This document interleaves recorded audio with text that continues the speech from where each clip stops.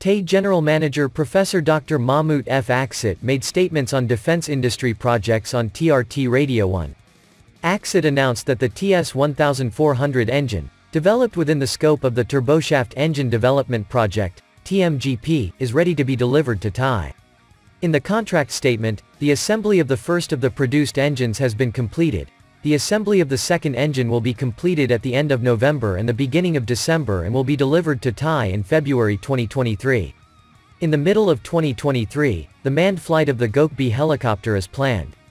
TEI stated on its Twitter account that the TS1400 turboshaft engine has completed the temperature scanning test using 669 sensors. TEI TS1400 has completed rigorous temperature scanning tests with 669 sensors.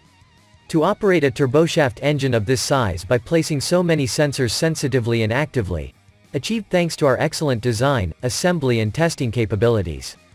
TEI General Manager Prof. Dr. Mahmut F. Akşit announced that the certification of TS1400 is planned before 2023. The year 2024 is targeted for mass production.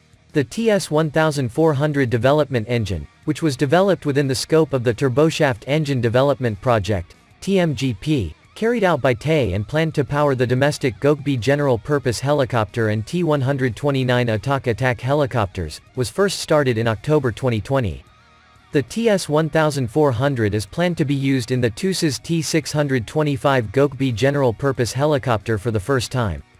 It is aimed that GÖKBEY will be ready for the first flight with the TS1400 in 2023.